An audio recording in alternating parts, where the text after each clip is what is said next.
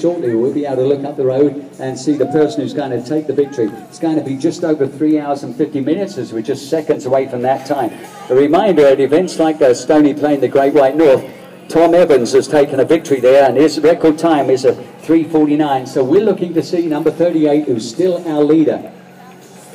So as others go out, Wendell Crabb, Win Van Pelt is on the course, Alex D'Souza is on the course. Ladies and gentlemen, we look up and we'd urge you not to cross the road when athletes are going out or back without looking to left and right to make sure you don't impede their progress.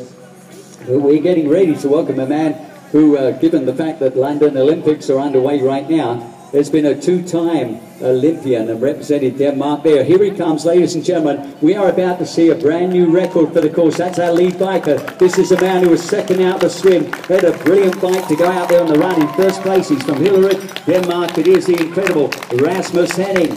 8th in Beijing Olympics, 7th in Athens Olympics, the multi-European Cup winner, Danish Championship winner of distances from street to iron distances. He's going to collect the Calgary 70.3 Ironman victory. Some high fives for Rasmus Henning as he comes to line at 3:51 even. That is a new course record overall. A brilliant performance by 4 minutes and 28 seconds over the course record. Don't forget, he started this day with second place on the swim, 22:50 for the swim. 6 fastest on the bike at 2:11.10, and as you can see, he stormed away there to claim the victory today. The 36-year-old Dane, what a stunning performance for him. And let's remind you that he was a European long course champion as we're getting ready to welcome our second placer now coming to line. What a great day this has been, of course, for this man. It is Chris Legh, the 40-year-old from Melbourne, Australia, the 21-year-old, absolutely stunning. We're so pleased to have him with us. 85 worldwide professional races, the 5-time Australian national champion, #1 ranking in long course from 99 to 2000. He takes second place, and we certainly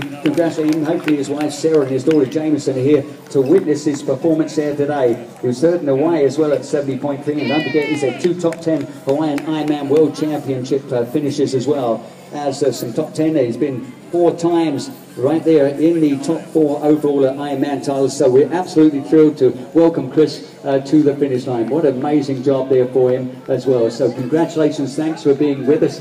And don't forget, he raced in Wildflower. He took a 5th place there behind Jesse Thomas, Jordan Rapp, James Konama and Paul Matthews. This is our 3rd placer, just as he was at the World Championships. Ladies and gentlemen, the man who was a victor in Vancouver. He just won the Peach Classic for the 4th time, a 4-time BC Duathlon champion as well. He's coming to line after getting that 3rd at Wells. He's going to be 3rd at Calgary, 70.3 from Penticton. Jeff Symonds, all 3 men inside the previous record. That's a 3:52. He's done a 3:50 before when he won the Great White North, and he won it again this year. Just a couple of weeks ago, he was seriously injured after getting a 3rd place at the first half in Vancouver at the half marathon there. Folks here watching the action today, look at the talent he's up against there today in the form of Rasmus Henning, Chris Legh. So you've got the Dane, you've got the Australian, now you've got the top Canadian from the home of Ironman Canada, the 27-year-old Jeff Symonds. Absolutely stunning. He used to be a former BC cross-country running champion as well. And don't forget, one of his teammates then was Inaki Gomez, who's on the Olympic squad right now at 20 kilometres for the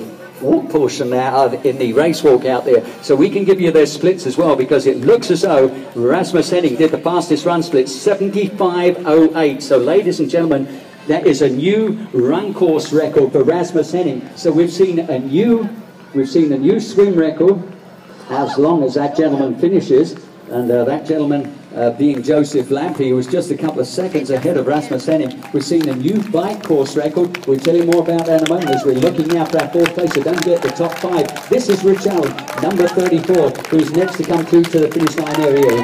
Man who was 8 in Muncie. Don't forget he was in the Perth in the Worlds. He did great at 70.3 there in Texas. His wife Tanya, hopefully here with him. I know she was pregnant recently, so he's out of Statesville. The 38-year-old takes 4th position and will be a winner therefore of $750. So amazing stuff. 4 athletes to the finish line. 4 different countries now represented. Denmark, Australia, Canada and the USA. And when we look at their splits, previously going into this, Rich Allen did a 2:08.57 split. That was good for 4th fastest bike split. Chris Legh had the 2nd fastest bike split at 2:07.08.